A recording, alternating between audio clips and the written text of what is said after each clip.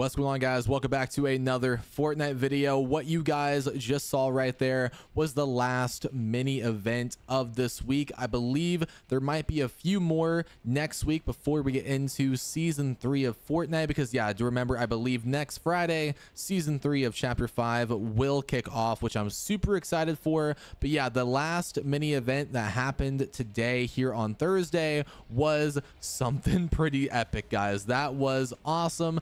As you guys did see, yes, Pandora's box is no more. The statue did strike the box and made the box sink underneath the water, guys. Yeah, Pandora's box is no longer on the map. If you guys go into that area by reels, you are not gonna see Pandora's box anymore.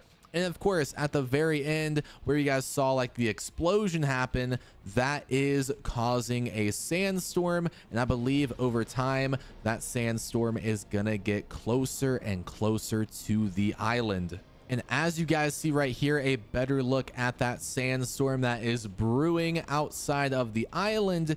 It is also trying to communicate with us as well via Morse code. And I believe what people have found out is from Morse code, that sign does translate to no hope. As we see from that confirmed screenshot from Hypex, that is the new season 3 teaser, no hope. Because again, season 3 should be an apocalypse based season, so this kind of does set the tone for sure for that theme to be correct in season 3.